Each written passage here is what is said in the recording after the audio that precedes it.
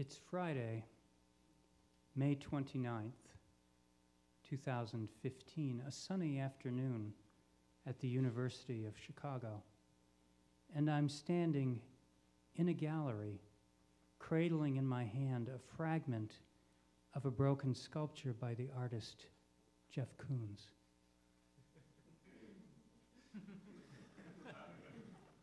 Red Balloon Dog, a tabletop ceramic version of one of those poodles into the shape of which a circus clown might twist a long balloon like clumsy, squeaky magic, then hand it to a child. The notorious Koons would consider such low-culture iconography ideal material for fabrication as a pristine replica bearing his name and a high price tag. But this object is worthless. More precisely, valueless. We now enclose herewith proof of loss. So reads the insurance statement. Because the art patrons who owned this work collected its insured value after it, apparently dropped, shattered.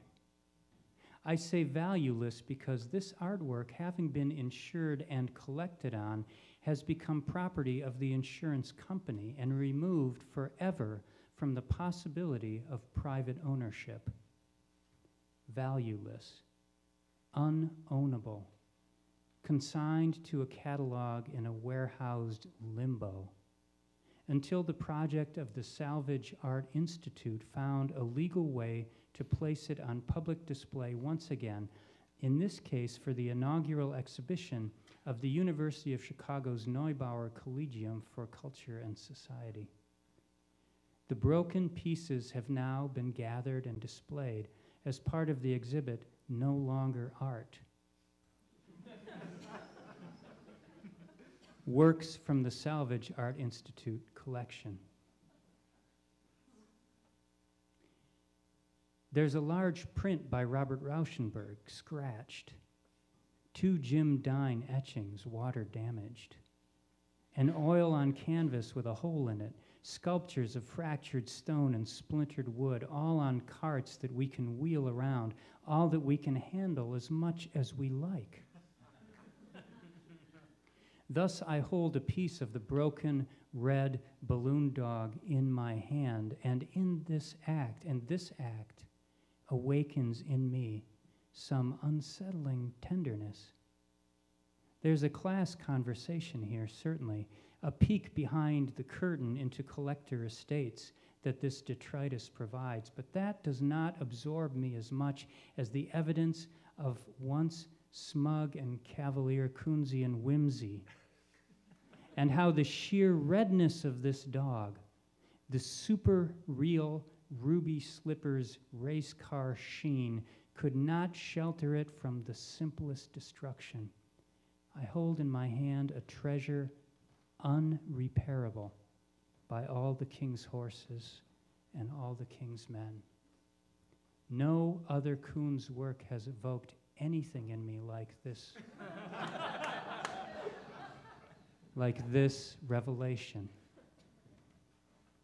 That in its life, for what are this color and these forms, if not memento vivari, signs of life?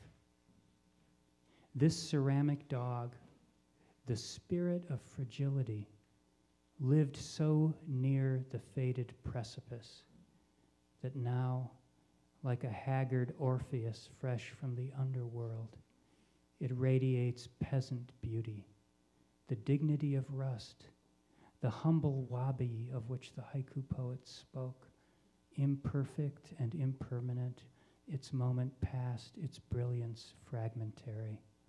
These could be pieces of my broken self that I arrange to bring the shape of some remembered poodle wholeness back into view. Thinking in these thoughts, what insignificant interval separates us from death?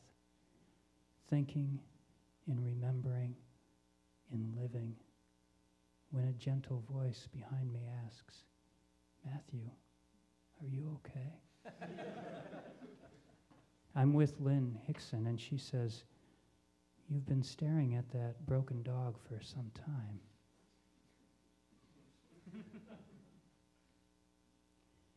For many years, I taught a course at the School of the Art Institute of Chicago titled The Ethics and Aesthetics of Failure. In early 2001, Tim Etchells, an artist, writer, and the director of the UK-based Forced Entertainment and an old friend, visited Chicago. We met immediately after my morning session, and I told him about the class. We talked about our mutual interest in the subject. Before long, Tim had proposed the Institute of Failure, a collaboration designed for the two of us. He quickly obtained funding for the ongoing project, and for the next 10 or so years, we presented live performance lectures under the auspices of the Institute. Some events we composed together, some existed only online, some were presented remotely in our absence, and some were solo ventures. Despite their infrequency, the events maintained a consistent theatrical sincerity in their various highly composed forms of pseudo-academic philosophical failure analysis. It seems to me now that the Institute of Failure, in response to its various invitations, spoke directly to the people in the room and never aspired to more than that.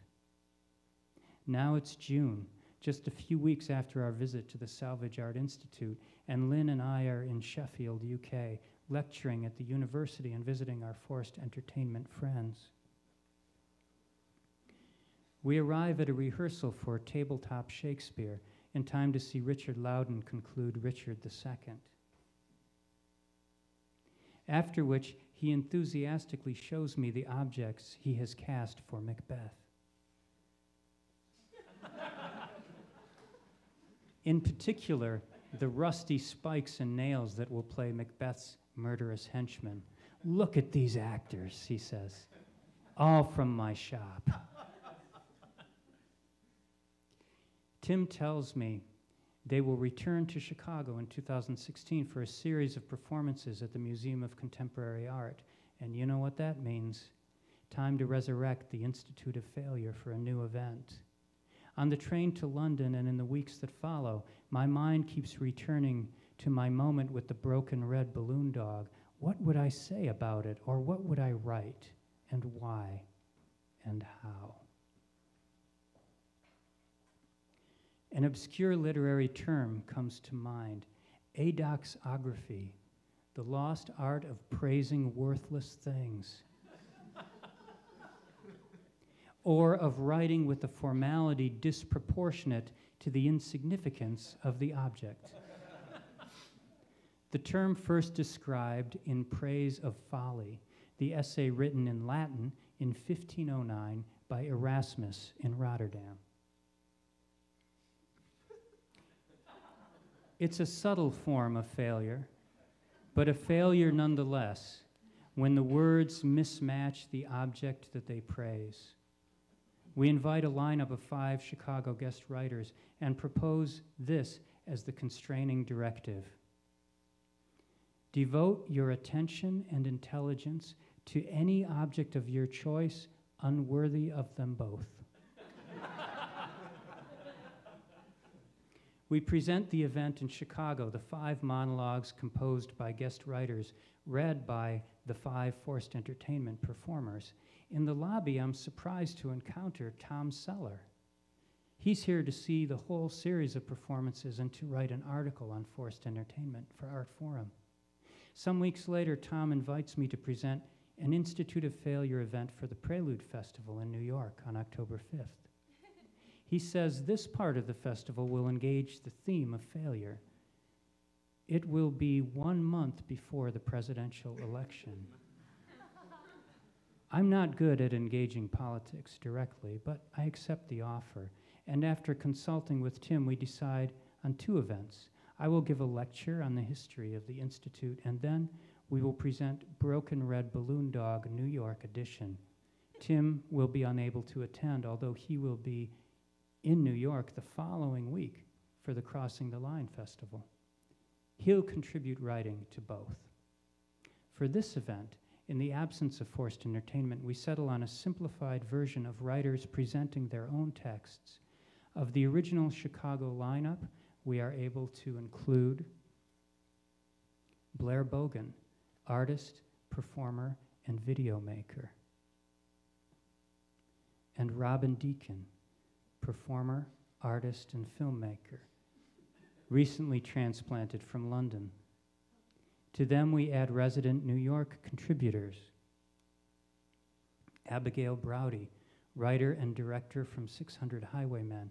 Abby, unable to attend, has selected Itamar Segal as her surrogate reader. Composer, musician, singer, songwriter, and writer David Grubbs. And writer, performer, and director Sebastian Calderon-Bentin. The lineup looks like this.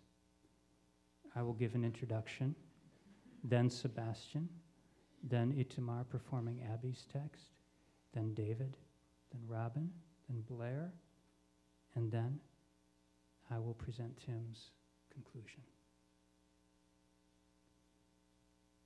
There was neither voice, nor crested image, nor chorister, nor priest. There was only the broken red balloon dog. So I have come to understand and to report. Now we are ready, and now we will begin.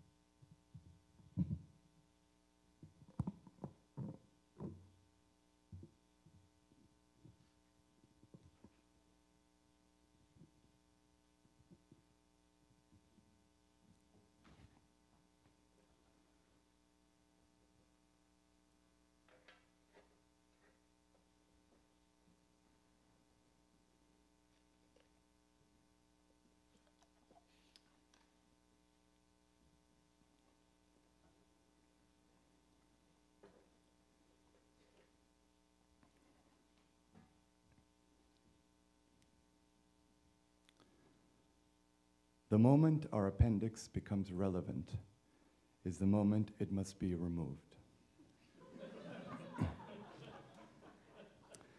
It is the moment of a relevant negation.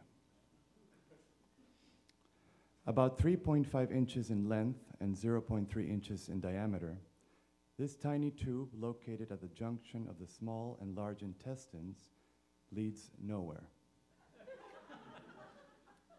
It just hangs there. Serving no primary vital functions, the appendix is a vestigial structure, an organ or trait that has lost all or most of its original function through evolution. Vestigial, from the Latin vestigium, meaning footprint, trace, or mark. In its ancestral form, the appendix's function was digestive. Its microbes help break down cellulose and similar indigestible plant material when our primate ancestors lived on a diet rich in foliage. In humans, the appendix is located at McBurney's Point, named after Surgeon Charles McBurney, who in 1889, while trying to locate the exact source of appendicitis, wrote, quote, "The seat of greatest pain, determined by the pressure of one finger, has been very exactly between 1.5 inches and 2 inches from the anterior spinous process of the ilium on a straight line drawn from that process to the umbilicus. This may appear to be an affectation of accuracy, but so far as my experience goes, the observation is correct." End quote.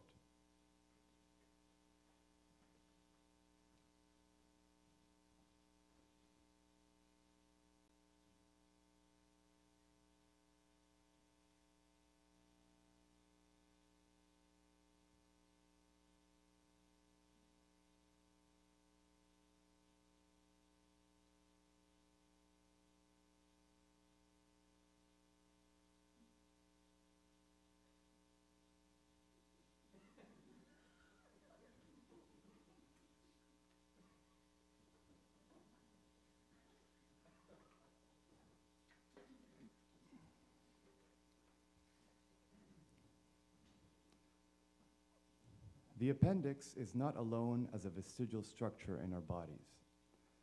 Our coccyx is a remnant of a lost tail. When growing as embryos between days 33 and 53 after fertilization, we have a tail for a period of 4 weeks. As we develop into a fetus, the tail is then absorbed by the growing body. No longer assisting in balance and mobility, our tailbone just retains a secondary function as an attachment point for tendons, ligaments, and muscles. The vomeronasal organ in our noses was part of an olfactory system used to detect pheromones in a more sophisticated manner. Some animals, such as zebras, goats, and horses, still use this organ by deploying the phlegm response, which facilitates the transfer of pheromones and other scents into the vomeronasal organ, located above the roof of the mouth via a duct which exits just behind the front teeth of the animal. As part of the phlegm response, an animal curls back its upper lip, exposing its front teeth, inhales with the nostrils usually closed, and then often holds this position for several seconds.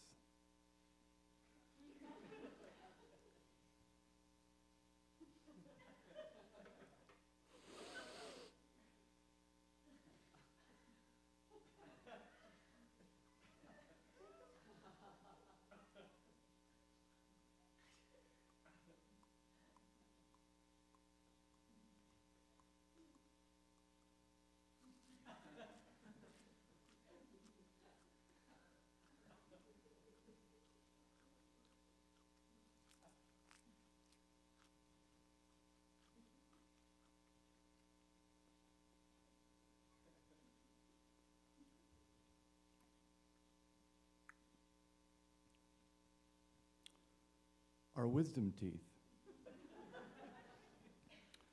are the remains of third molars that our ancestors used to help in grinding down plant tissue. But when the body size of mammals reduces rapidly, our jaws become too small to house all of our teeth.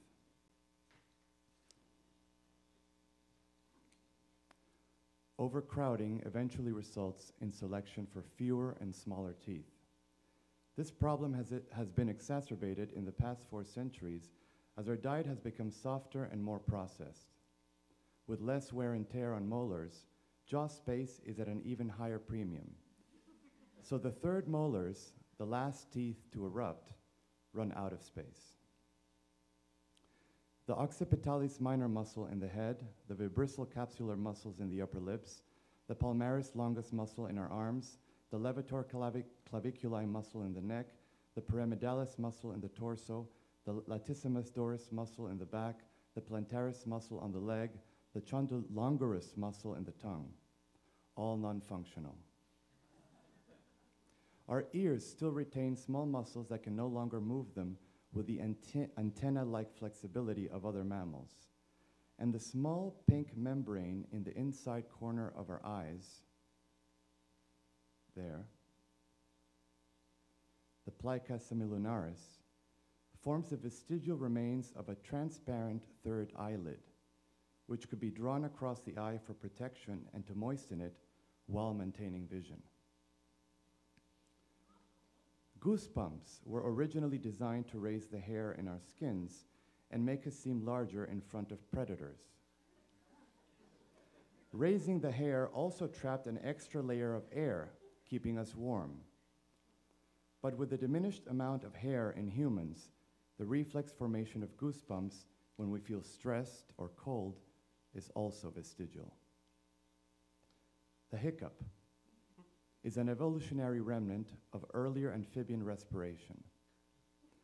Amphibians, such as tadpoles, gulp air and water across their gills via a rather simple motor reflex akin to hiccuping in mammals.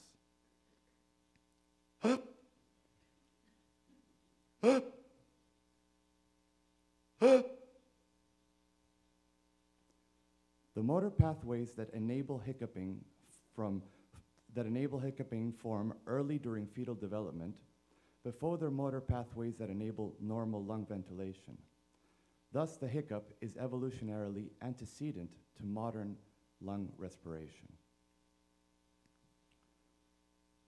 We carry these vestiges inside us, these now useless traits and organs, a cemetery of tissues and reflexes, not quite gone, not really useful, small catastrophes on their way out.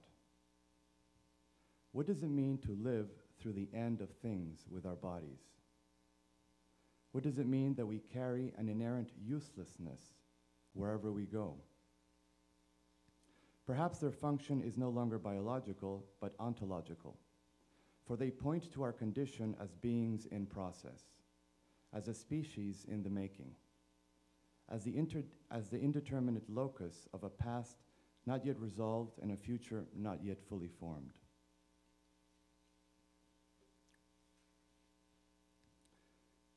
It means we also carry with us the beginning of things.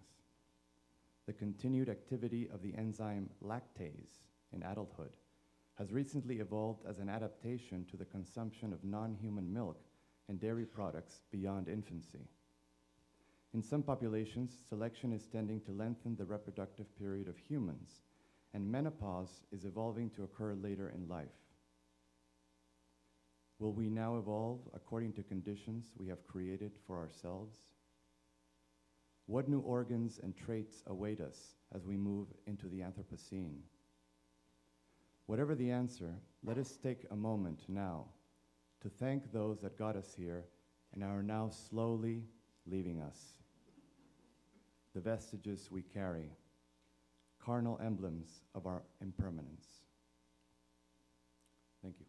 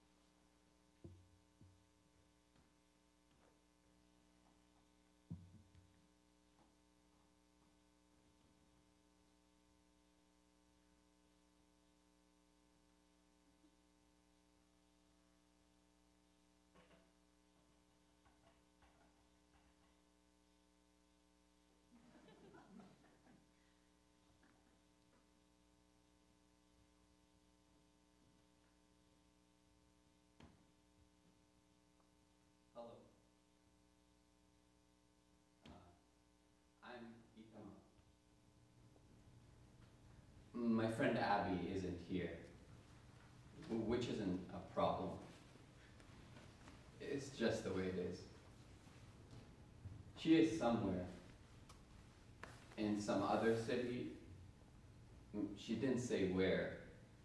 All she asked is that I come and speak on her behalf, since she could not be here.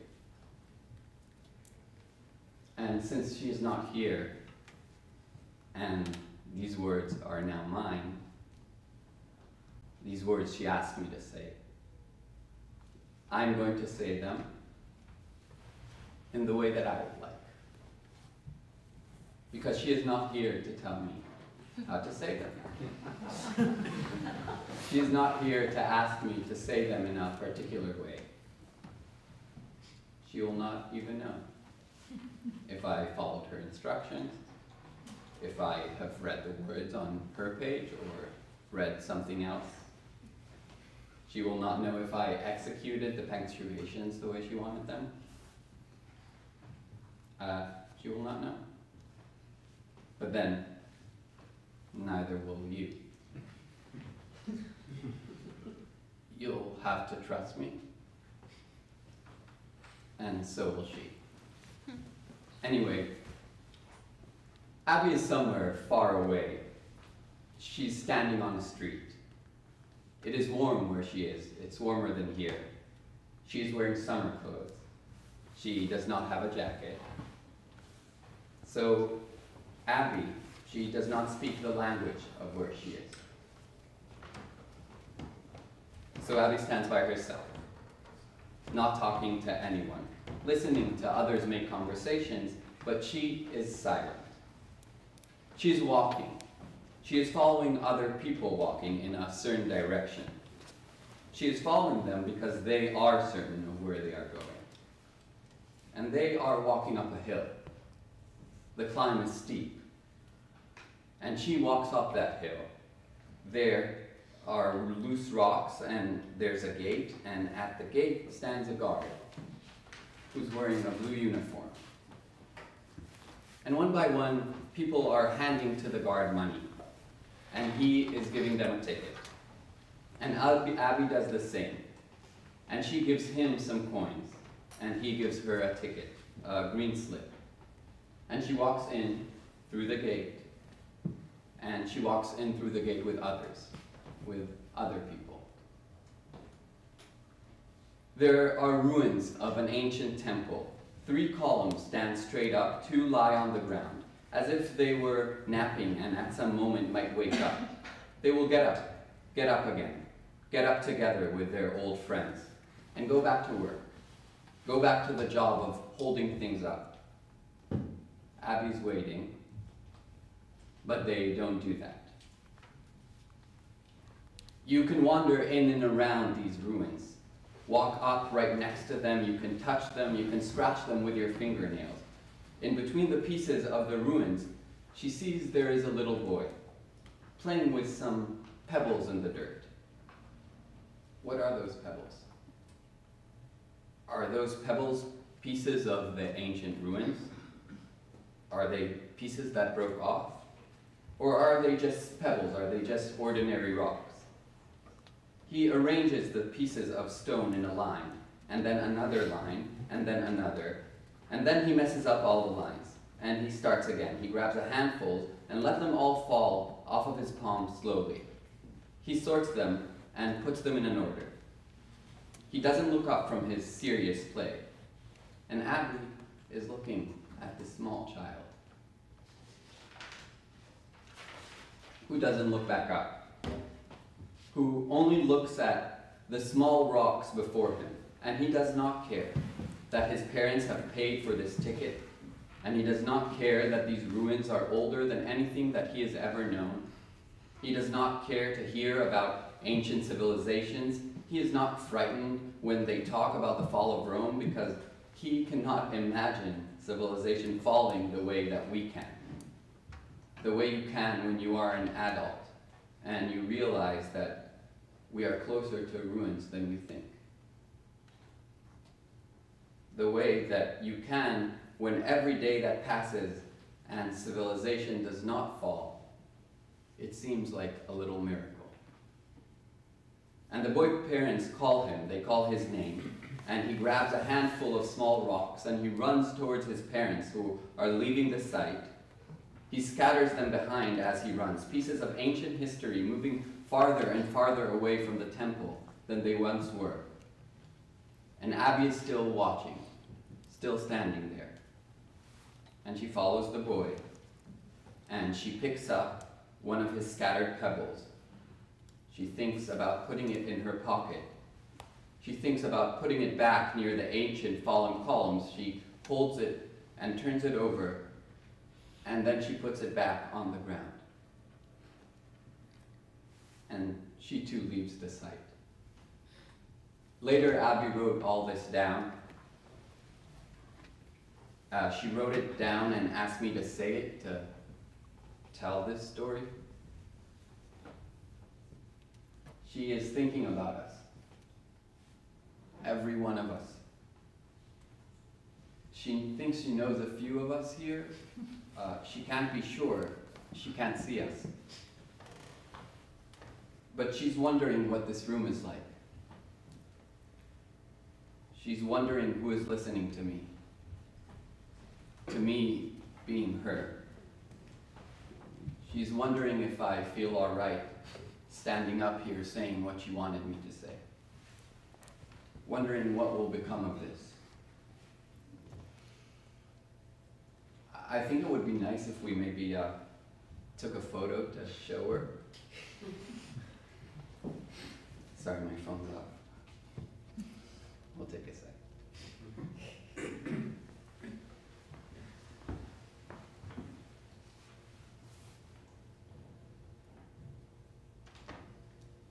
It's longer in the new iPhone, I guess. Just one more sec. It's like that.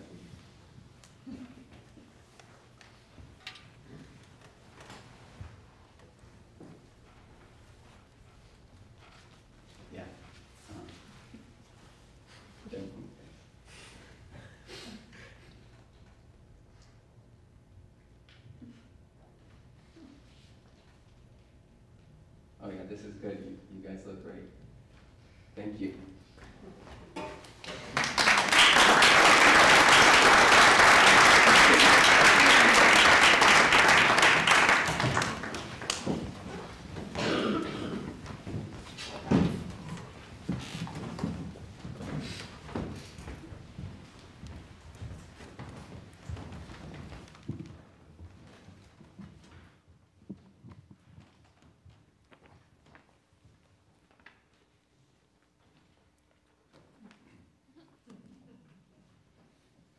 You really know how to handle a crowd.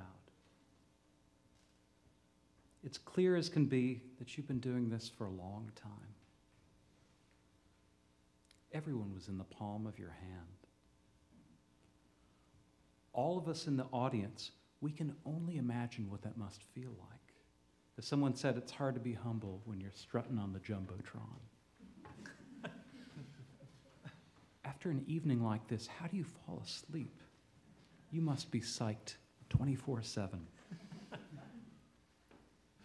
In my opinion, you have the single best job in the world. When you lit a cigarette on stage, everyone in the audience reached for their lighter, even though there's no smoking allowed. But that only applied to us, and smoking never looked so good. When you knocked back a scotch on stage, the lines at the bar suddenly became impossibly long. It would have taken 20 minutes to get a bartender's attention. You really know how to choose an opening act. There was no competition. And one of the most intense parts, right off the bat, no one could believe it, was when you asked us if we thought that you were ugly. It came out of nowhere, and instantly you seemed like you were made of glass and might shatter. Where would you get that crazy idea? Everyone was freaking out, screaming, trying to reassure you that you're beautiful. People near me were crying. You know how to get a response. I would say that the video projections add a whole other dimension.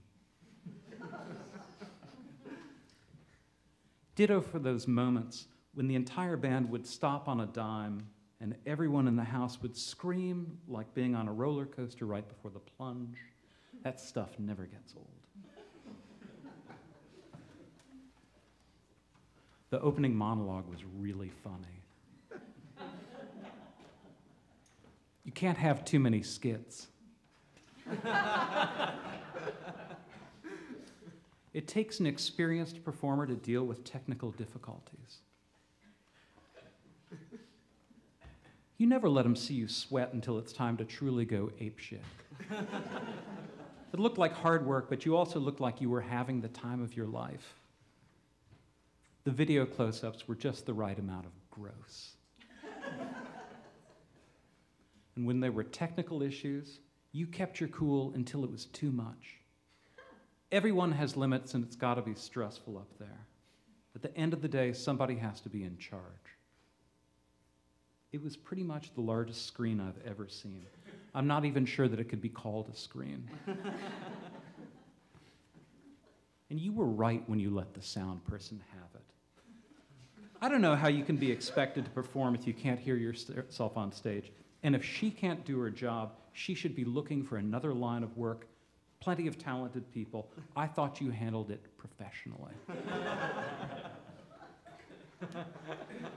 The burlesque part was kinky. It put a twist on things. Are they really triplets, and is that really their last name? Can you imagine growing up with that being your name? Is it even possible? I saw the show the night before in Boston. Really, I was there 2 nights in a row. That's a fan's dedication. At first, I was surprised that you said a lot of the same things, word for word. And then I realized it was more like a play with a script. It's like a play scripted with music. When you're on stage, the video is like a giant painting with eyes that follow you everywhere, even after the show. It's like a play or an art installation, but with animals. And I don't think anyone could tell whether the animals were real or not. It's like a play plus a video album brought to life with animals and hilarious walk-on parts inside the video game of your dreams. It's like a high-tech court TV. It's like the Nuremberg Rally as an interactive contemporary courtroom drama with you as judge, jury, and executioner. It's super patriotic. I liked the acoustic portion. Pretty much everyone liked the acoustic portion. It allowed people to feel different things.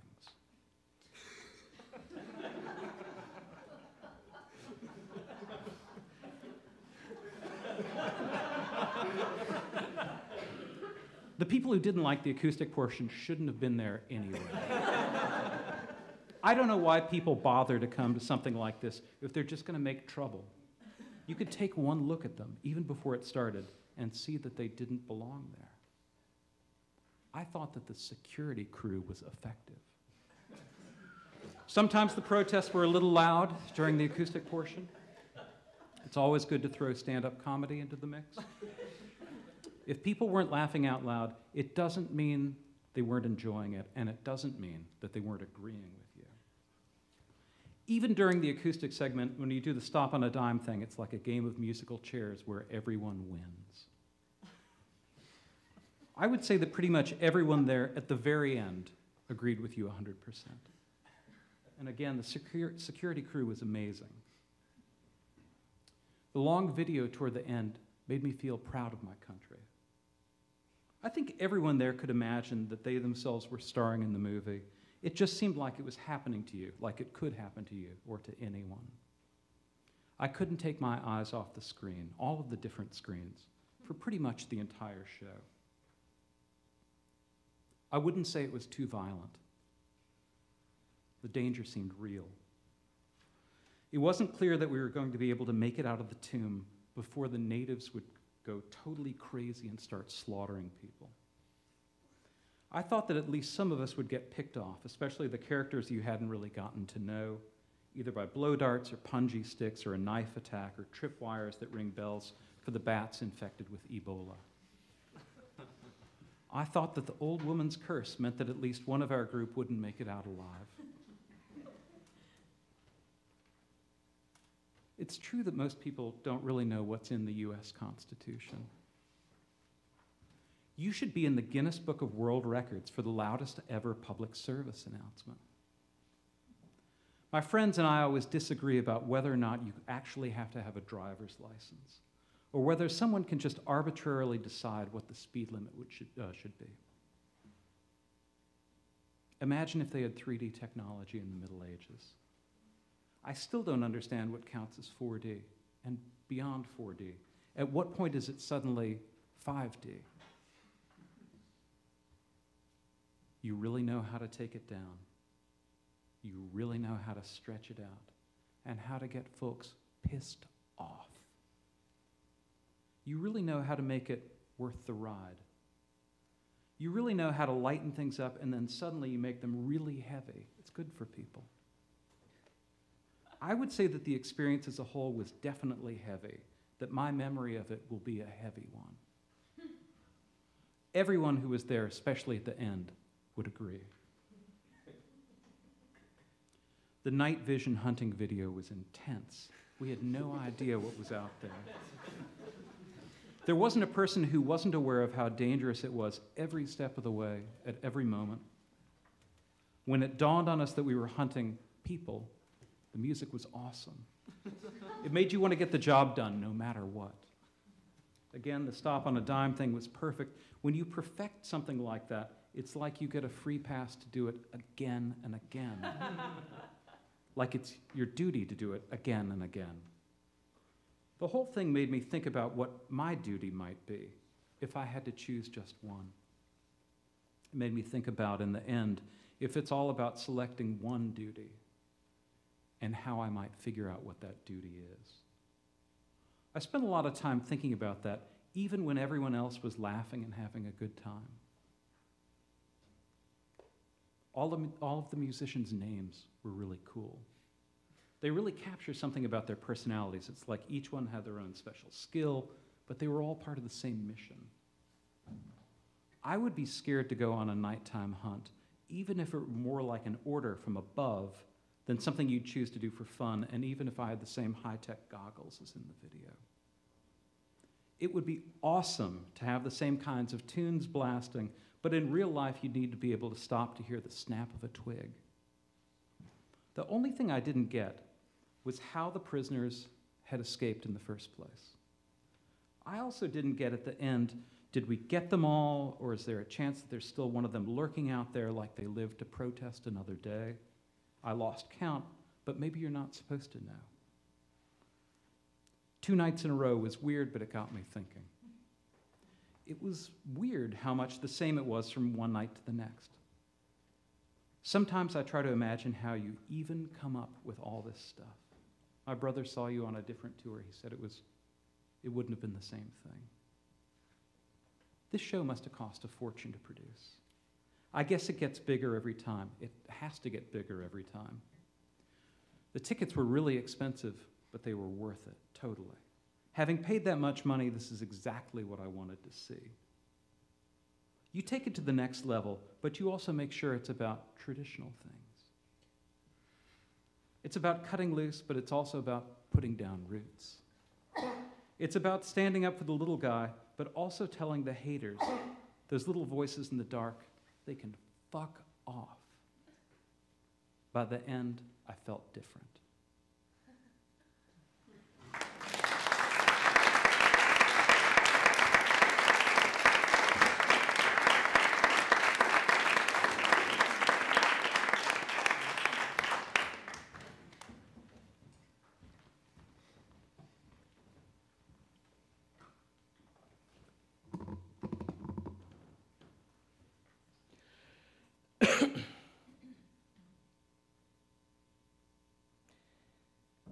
There is, in nearly every city I have lived in, a place where a very particular convergence of things and experiences may be found.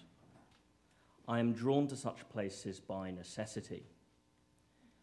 Once discovered, the recurrent series of intersections that serve to create this place become a paradoxical point of orientation by the very nature of their disorientating qualities.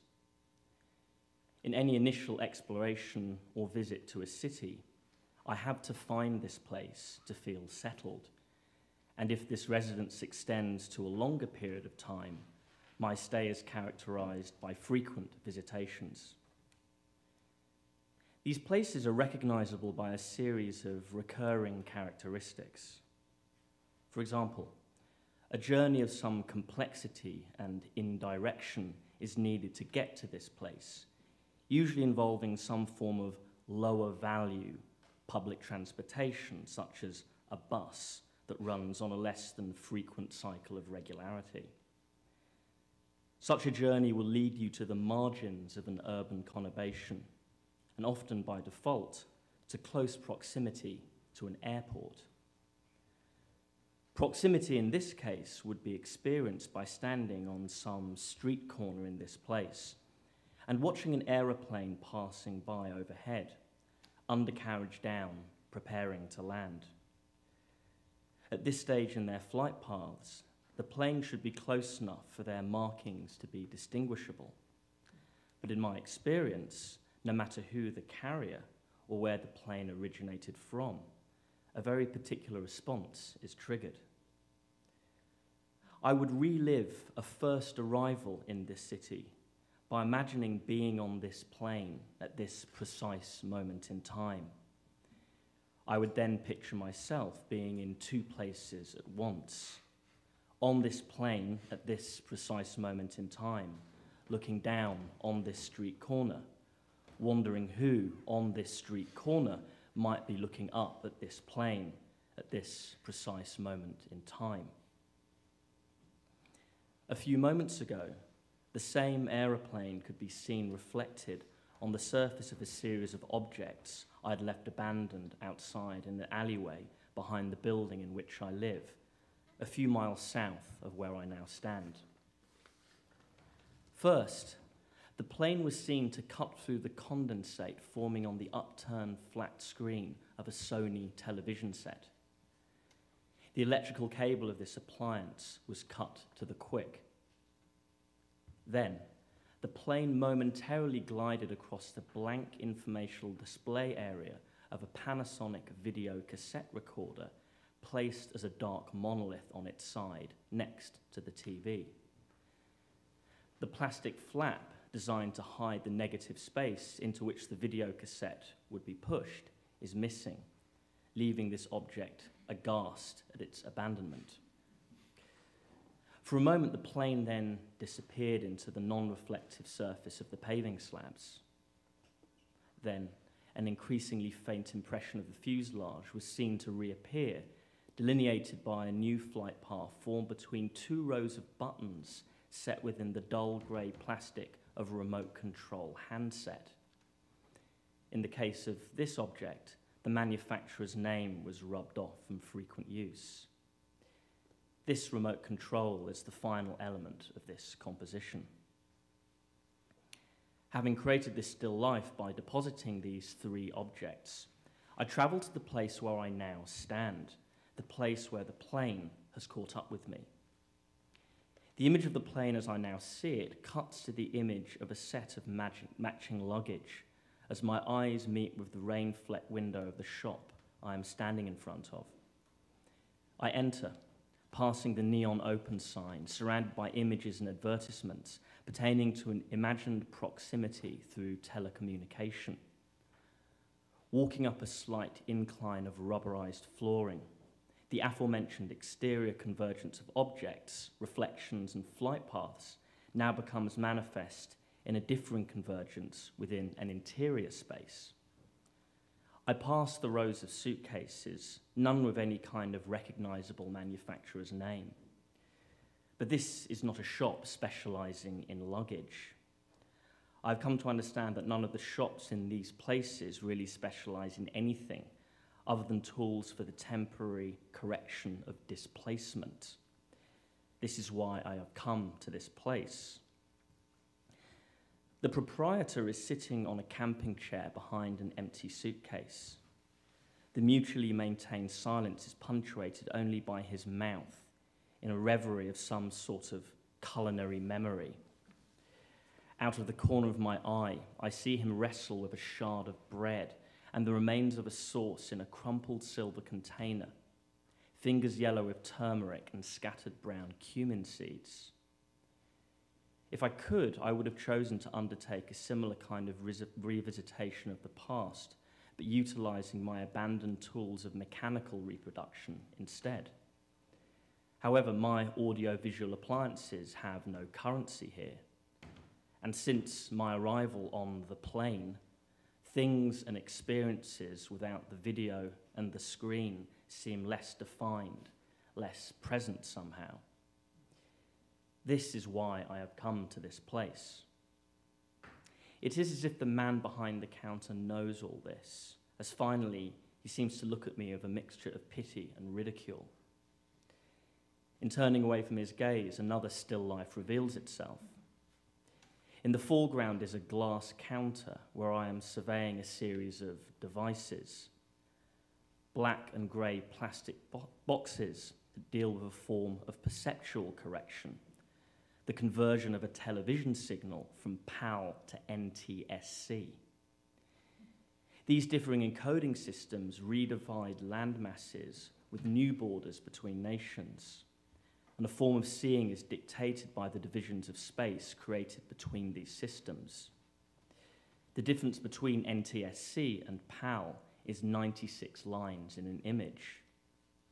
In the shop, the equipment used to correct this disparity looks much cheaper than its advertised cost, arranged here with a display on top of boxes that demonstrate an artless approach to branding, no doubt concealing a manual nestled within, written with grammatical error as an organizing principle. Stacked in the background, behind the glass display counter, there are also boxes containing apparatus dealing with electrical regulation, the conversion of current from 220 volts to 120 volts. These heavy-duty objects perhaps have a greater sense of weight and gravitas. The borders shift again as I think of a map of differing voltages, frequencies, plugs and outlets that redraw geographical frontiers. But the proprietor knows as well as I do that the economics of this are uncomplicated. Simply buy a new television set in the same encoding system and voltage as the country you are now in. And of course it goes without saying that buying a replacement video cassette recorder would be an absurd plan of action. Our eyes collectively meet at a beautiful wall of new and fully functional televisions assembled towards the far end of the showroom. This is why I have come to this place. The picture repeated on all the screens is a crystal clear image from a TV channel I do not recognize. Depicted is a deserted thoroughfare, somewhere just outside the city of Damascus. Thank you.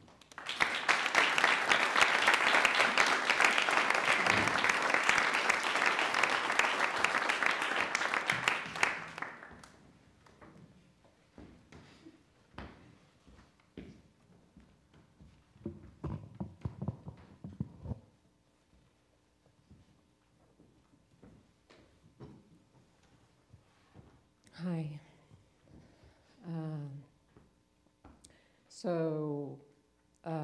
For a very long time, I thought I wanted to be cremated when I die, which is going to be very soon, and it's going to be a huge relief because I'm a very bad sleeper.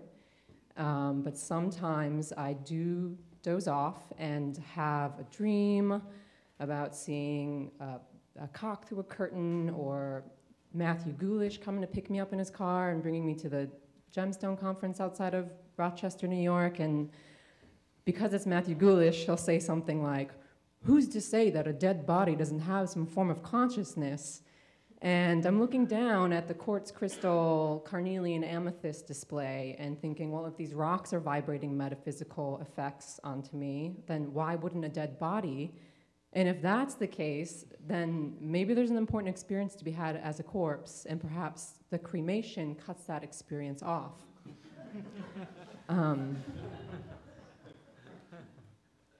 The real question for me, though, is how much sugar can I eat every day and live forever?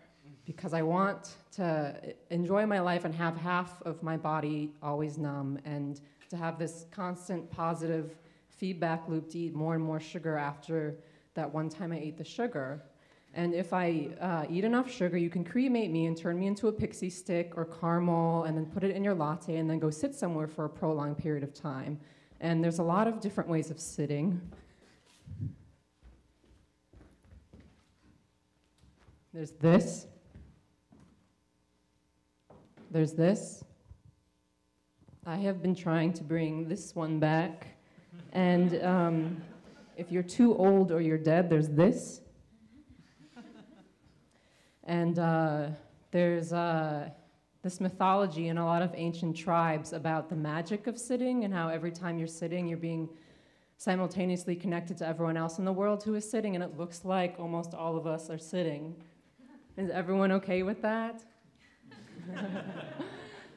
Does everyone feel like it's the right temperature in this room? I know, it's hard to know. It's hard to know how many layers to wear in a room with no windows. If you're really confused about it, you can just wait to see what I'm gonna wear, because what I'm gonna wear is a very unique product. All over sequence, with like pastel pleated skirt that goes down to my knees and motif prints, and it kind of looks like a wedding dress, but it's actually overalls with spandex underneath it, and I'm just sheathed in this thing that looks right for my shape, this like A-line empire waist with like open neck, but like open chest to distract from everything else, because I need to take attention from the middle. I need this like hourglass illusion with tufts of glitter on the sleeve and embellished horizontal stripes. And the last time I lost my mind, I was sitting right there, waiting to get on, and Robin just whispered in my ear, you know, if you want to stop obsessively thinking all the time, you're gonna have to do it while you're in the plank position. And the idea behind this is that when you're in the plank position, everything you're thinking starts to become completely meaningless because your body becomes so exhausted. And so the unicorn is an Aquarius with the Chinese zodiac sign of the horse. Unicorns are energetic, they're smart, they're funny. That's the good news. The bad news is that they can be totally self-obsessed and over-eccentric and just spin all their wheels in all the wrong direction, because you can't keep a unicorn in one place unless it's their idea to be there. Famous unicorns include Ashton Kutcher, Rene Rousseau, Norman Rockwell, and George Clooney. If I'm gonna stand behind the podium, I could have a terrible posture, I could like stick a leg out, kind of peek it out right here, or I can really lean in and pretend I'm listening, even though I'm probably thinking about some pedestrian subject matter, like how I'm gonna go to that falafel place that we once went to together, but it's not gonna be as delicious this time because now I'm doing it alone. And then, after I'm doing whatever the hell I'm doing up here, I'll probably go sit next to that guy, and then I'll go sit on a plane so that I can go back to Chicago and sit in my bed. That's right, I sleep sitting up, and I love sitting so much. And I applied to be a babysitter, but I did not know what SIDS was. Om Namo Gurudev Namo.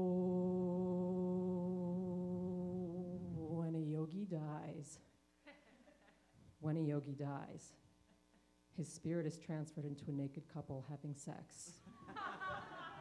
And in another corner is this crystal that's surrounded by a rainbow that represents enlightenment, but for the most part, you're so desperate and unattractive when you're dead, because it looks like you haven't eaten in weeks, or something has frightened you, or you're just like freezing because you're outside of everyone's inside jokes and their conversations don't interest you, and you feel very sorry for yourself indeed. And all you can do is wait to see what I'm gonna wear.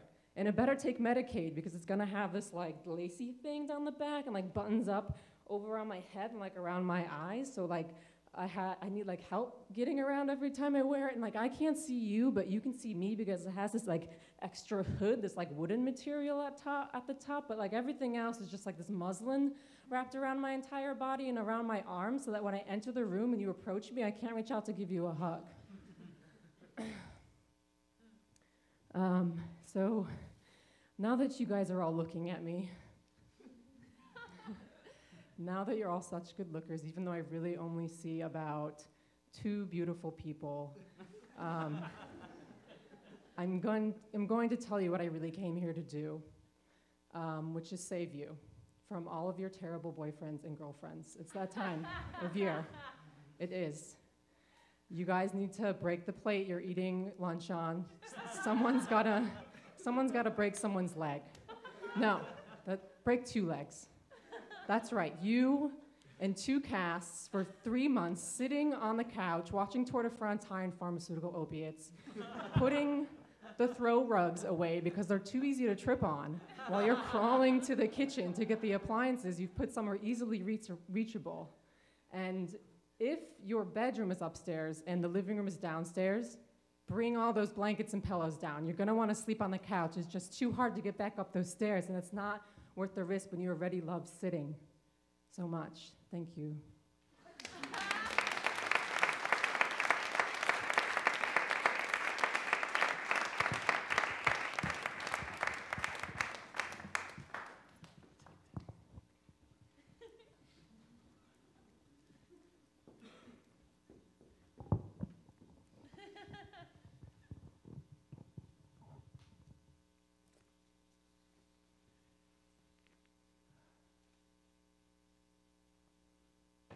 Thank you, Matthew, for convening and framing this event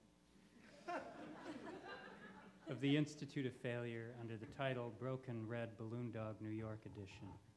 And thanks to the Prelude Festival for hosting it, curators Antje Ogle, Tom Seller, and producer Nina Segal.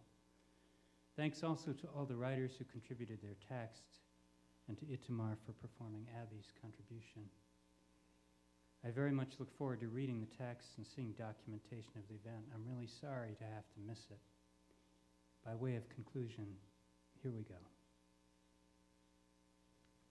Matthew. You may remember that once we presented an event with the Institute of Failure at the Fondation Cartier at 261 Boulevard Rapsale in Paris. I had traveled that day. I don't remember where from, but I know I was exhausted after the journey and the immediate work we had to do on arrival, preparing the space for the performance and running through the text, our only rehearsal. Once we had done it all, there were still a couple of hours or so before the gig, and after grabbing a bite to eat, I decided to take a rest in the dressing room. The dressing room was stylish, but to be honest, not really kitted out for people that want to sleep. It looked good, but lacked a couch.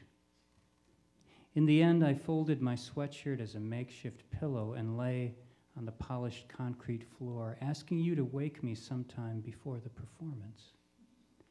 It's a skill that performers often develop, I think, an ability to sleep anywhere, to grab a chance at resting and refocusing in a performance or rehearsal. Often when we are touring, I grab sleep in the theater itself, preferring to stay in the room where the work will happen, rather than going to some isolated subterranean space, often lying in the chasm between 2 rows of folded back theater seats, invisible to others, face to the floor. Back in Paris, I'm not sure what my exact request was concerning when exactly I asked you to wake me up. This is a good few years ago, and my memory is pretty hazy. But I do remember that you woke me, calling to me as I lay in a deep sleep on the floor of the darkened dressing room, and I think shaking my shoulder as I wasn't waking quickly. I remember looking up at you, and that you were already there, backlit by the bright electric light, standing and holding your text and ready to go on to the stage. And I remember that you were saying that it was time to go on, and that you were gesturing to the door of the dressing room. I was quite seriously confused, thinking that it was impossible that you would choose to wake me so close to the moment of the performance, so close to going on stage. In the confusion, I was fighting off sleep, getting up from the floor, shaking my head. I was taking a drink of water, grabbing my papers, all the time with that strange underwater feeling of unreality that one has sometimes on waking suddenly. We walked out of the dressing room, still bleary-eyed. I can't remember which of us went first. I think it was you. I followed. I remember that the gallery space was all installed with an exhibition related to Paul Virilio and the idea of velocity, postmodernity, speed, and so on. Speed and crash, hyper-speed, hyper-velocity, but I was hyper-slow, not remotely up to speed. It was dark, and the space lit red, quite techno-feeling, rather inhospitable, the audience seated on shiny folding metal plastic chairs. We sat at our small table, separate tables, and you began to read. I remember looking at the audience, dumbly trying to read them, to make contact, then looking across at you as you read, me staring, head still thick with sleep, more or less uncomprehending. Eventually, you got to the end of the first couple of paragraphs and looked over at me, and I realized then that that moment it was my turn to speak. I looked down, eyes swimming over the words to find a place, a handhold, and started to read from the third paragraph of the text in front of me. Again, this strange sense of coming to, finding the task whilst already doing it. In fact, of finding myself, slowly, line by line, fragment by fragment, as I was speaking there. I think it took 20 minutes or so before I felt truly human, truly present in the room, fully materialized, in control of my tongue, brain, coordination, able to compose or position myself in respect to the room. But then again, isn't performance always a bit like this in any case? A matter of slowly coming to in a strange environment, on the stage so close to the real world, and yet, in a strange sense, so far away from it. A matter of finding one's feet, pulling oneself together.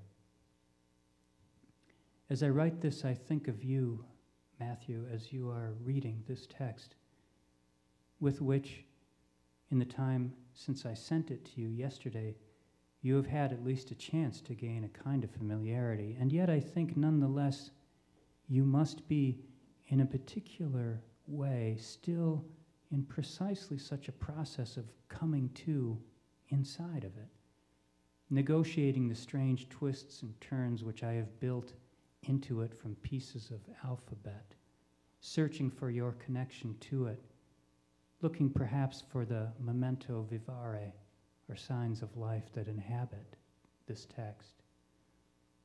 As your attention is focused on this task, I take the opportunity to revisit that moment in Paris again, only this time with our roles reversed. It's me that is ready to move things along, and you who are asleep, sleep like a haggard Orpheus fresh from the underworld, reading, in a spell of reading, sleeping. Matthew, it is time to wake up. Matthew, it is time to wake up. I touch you on the shoulder, I think. Matthew, you're getting up from the floor, shaking your head, taking a drink of water, grabbing your papers, or along the timeline, you're looking down, starting to read from the text in front of you. Back then, in the Fondation Cartier in Paris, and now here on stage in New York. And anyway, with this strange sense of coming to, of awakening, of finding your feet in the task whilst already doing it. In fact, with a sense of finding yourself slowly, line by line, fragment by fragment, even as you are speaking.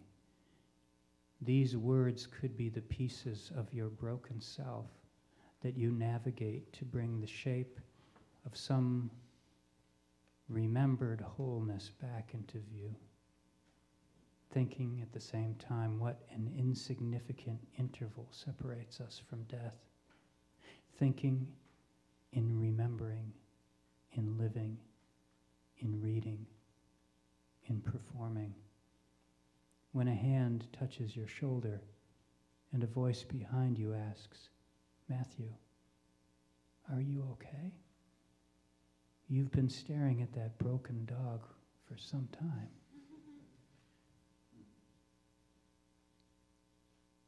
Thank you.